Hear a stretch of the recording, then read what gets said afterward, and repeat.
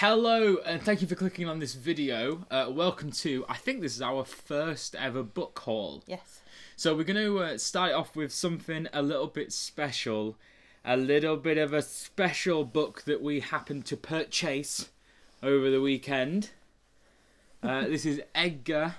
He is the newest member of our booktubing family. And he'll make a smashing reader. Well, yeah. So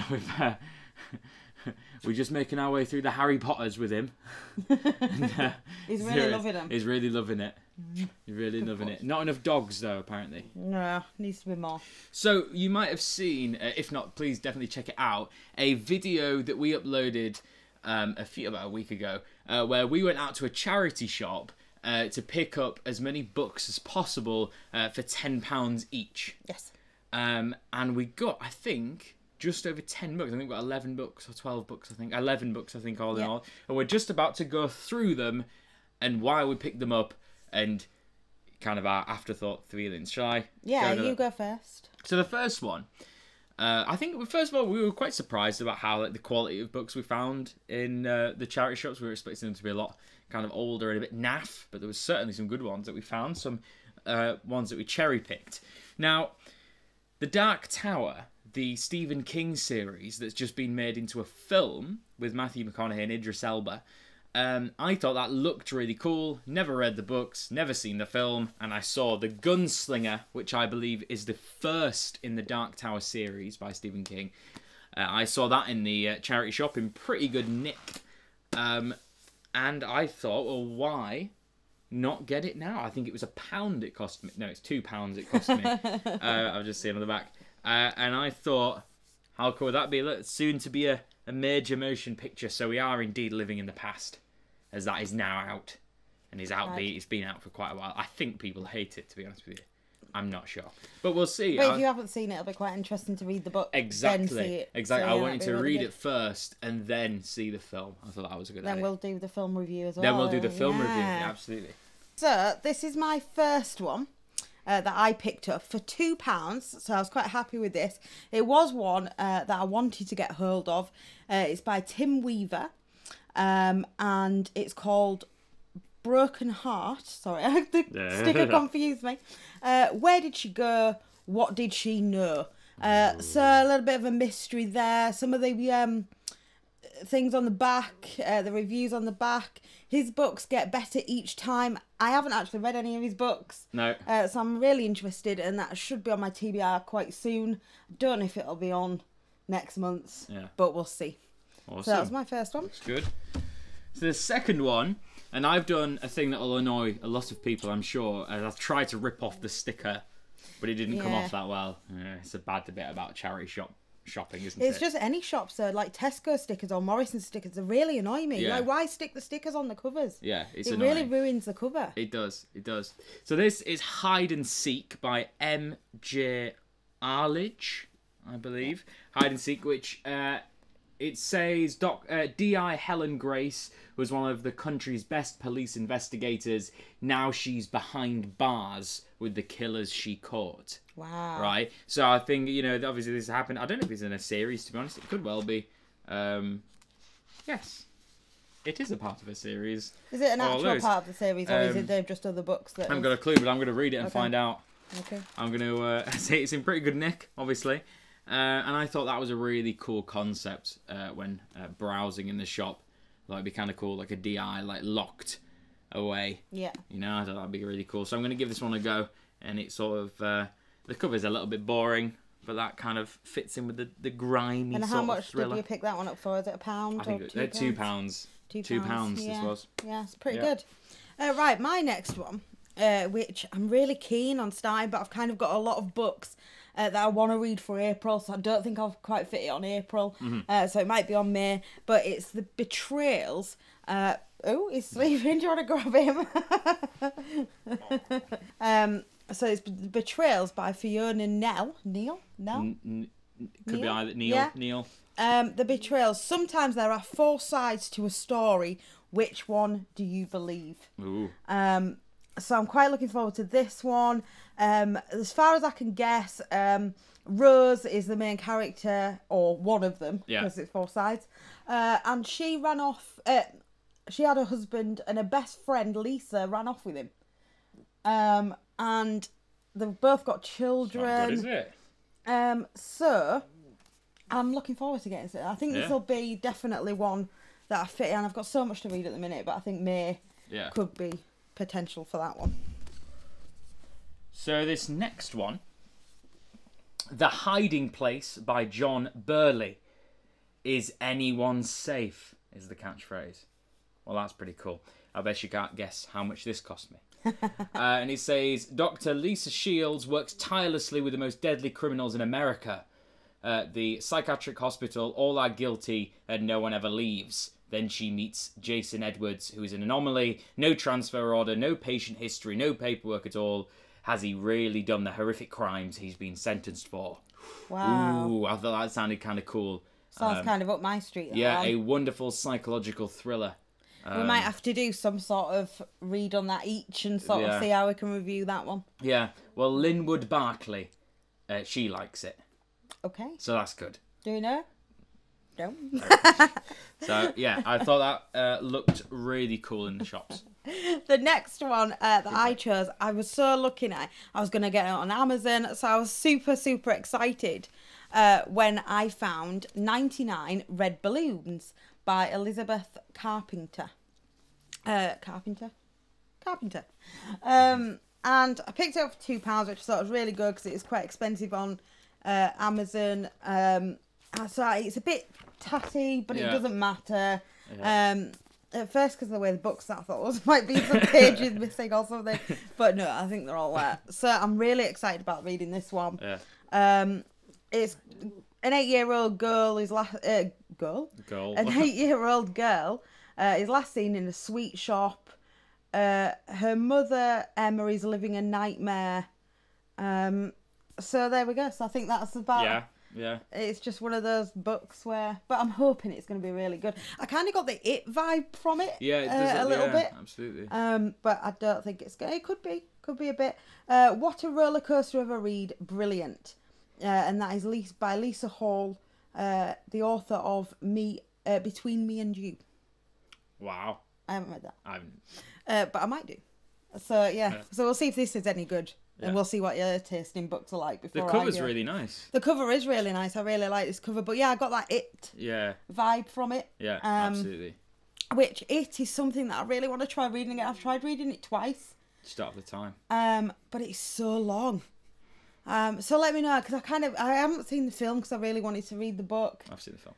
And I enjoyed the film. We'll save it for we want to do some film reviews, so we'll see how that goes. Yeah. So yeah, that's my next one. So next is Peter James, Dead Simple. You'll have seen these everywhere in the UK. Peter James, what did I say? Yeah, Peter James. Did I say that? I was just agreeing. He actually lives rather local to us. That's kind of cool. Yeah. But 14 million copies sold, and I believe that this is the first one in his series. I believe. Doesn't say. Yeah. But there's lots of them. They're all all the titles are kind of the same. I don't know if it's the Dead series because they've all got the word dead in them, or it could be the Roy Grace, which is the detective inspector. Are you just making these up? You don't know? No, it says it. I've not read it, have I? I don't know. Okay. But I believe that this is the first one. So I picked that up because I wanted to give these a go because you see them everywhere. Yes. And as we'll be talking about in a different video, you got me to kind of take a delve into the thrillers. Yes. And I really, really are starting to enjoy it, but I'm now wanting to become a detective. So it's kind of ruined my career and my life because I probably won't ever be a detective. Yes. So on that note, I'm looking forward to delving into this one. Cool. That's good. Now, the next book that I picked up, it has been everywhere, and I mean on BookTube everywhere. Mm-hmm. And I kind of...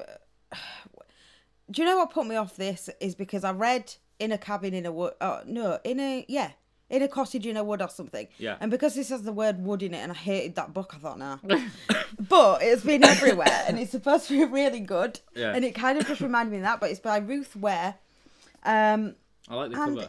I like the cover, and it looks so much good. So I'm hoping this is kind of gonna bring back what I lost with Cabins in Woods and Woods that just got ruined. I'm hoping that this book's gonna bring it back to life for me. You won't be able to put it down, this creepy page turner, and that's by Closer, the magazine. Oh, I guess. yeah. A tense, terrifying novel. Claire McIntosh, author of I Let You Go. Oh. So yeah, it's Nora hasn't seen Claire for 10 years, not since the day Nora walked out of her old life and never looked back. But something goes wrong, very wrong, and that's just the worst. What? Yeah. No. So yeah, it's kind of, it's going to happen in a dark, dark wood. Hopefully, but I'll let you know how I progress, because I really want to read this. But again, I've got so much to read, so it might be something for later on in the year. Yeah. And more stickers. Oh, I ruined hate it. That's more the shops. And that's obviously there's been a sticker there previously. Yeah. And that's ruined it as well. So there's such nice covers. Yeah. People spend a lot of time on these covers. And poor stickers ruin them. I was going to try and print. I was going to be trying to be really clever and compliment the person who did the cover, but it turns out I can't pronounce it. Right. So well done. Yeah, yes. Nice cover.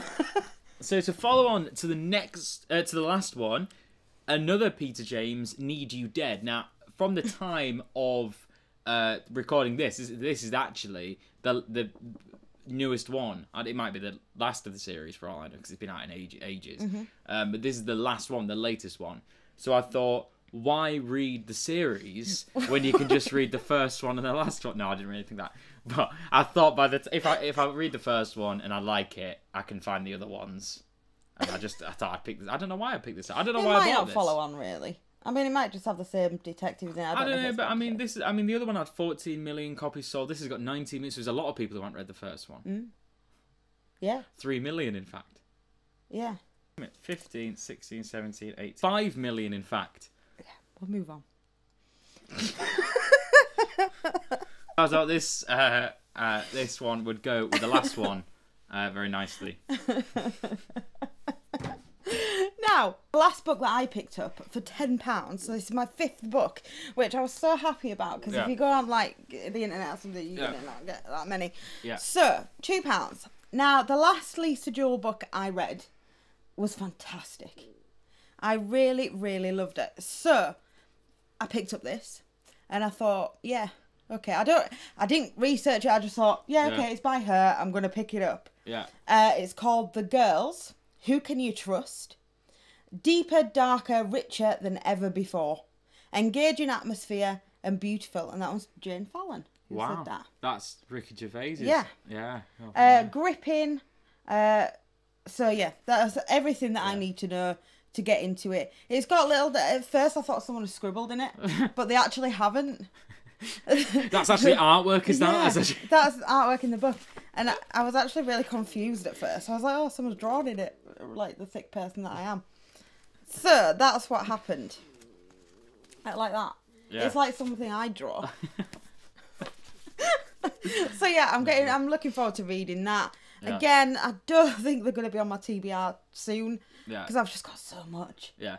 But yes, this is going to be one that I really, really want to read. So yeah, that was my 5 books. So my last book. Shall I take him? Yeah, take him.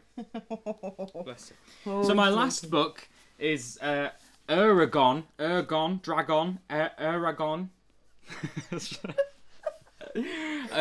This dragon series that you see quite a lot. I think there's 3 other books or 2 other books. I don't know. It's out on DVD though. Never seen that film. Maybe we'll see it at some point in the future. But I saw this. This was really cheap. This is only £1, and I thought this is the first of this series, and I thought I've seen the cover quite a lot. I'm gonna go check it out. So it's quite a long book, and I was just reading the author wrote it when he was about 10 or something. Where is he? Christopher Poloni. He's Poloni, isn't it? Yeah, Christopher Poloni. He wrote this when he was 15. Oh, wow. 15 he wrote this. And he's now 20 and written the other 2 books. I think there's a fourth one even. So they're all about dragons. They're all about fantasy. I thought I would give it a go eventually. If anyone's read these, Yeah. who's watching, I'd really be interested to see what they thought. Yes. If you have read any of the books that we talk about, please let us know your thoughts. Yeah. And please correct us, because obviously we'll be talking nonsense about every single one of them. Yeah. So yeah. So if you have an expert opinion, it'd be really useful. Which brings us on to our final book that somebody kindly sent us. The author was a star and Yes. sent this into our office. It's 1066, What Fates Impose. Yes. And it is a historical fiction set in the 11th century, I believe, about Yes. King Edward and all the sort of goodness that he got up to. And it is a whopper of a book. And the reviews on Amazon are 5-star. Yes. Apparently, it is an absolute class of titans of book, if you will. And I am really, really looking forward to getting into this. I am a big history buff, although I don't read too many historical fictions or history. I don't read that much about history, but I do enjoy it a lot. Yeah. So I'll be very looking forward to be joining the club of people who rave about this book. Yes. Yeah, definitely. So check back in a few weeks for that one. Yeah, I'll post a separate I think video. a few weeks it'll take to get through that. It will. It's a big book. It's Yes. a big book. Is it 500 and something pages, I think? Because I had a flick through 440. Wow. But I'm looking forward to it. Yeah. It's going to be a real good. It's going to be a real good, interesting read. So thank you, a massive thank you to the author for sending this out to us on Twitter. If you want to send us your book to review, we're up for doing that, obviously. But it might take us a little bit of time to get round to it. Especially if it's as big as that one. Especially if it's big as quite this. slow at reading. We are, and we have to carry on, obviously, with our full-time jobs and reading the TBR, the current TBRs that we've got. But we will fit it in. And playing with the puppy. And playing with this little guy. But we will fit it in. So thank you very much for sending this out to us, and expect our review very soon, or soonish, Yes. on a separate video on this channel. Yes. So thank you very much for watching this whole video. We'll do as many as we can, really. We've got Yeah, we plenty really enjoyed seeing how many books that we could get for that amount of money. So I think we'll do that again, definitely. Yeah, because it was such good fun. It was a cool idea. It was really nice seeing. It was a really fun afternoon book shopping. We'll definitely upload some more vlogs as well, because I enjoy doing that. Yeah. So thank you very much for watching, and please check out some of the other videos that we have on this channel if you haven't already, and if you have, thank you very much. So yeah, thank you, and have a nice day.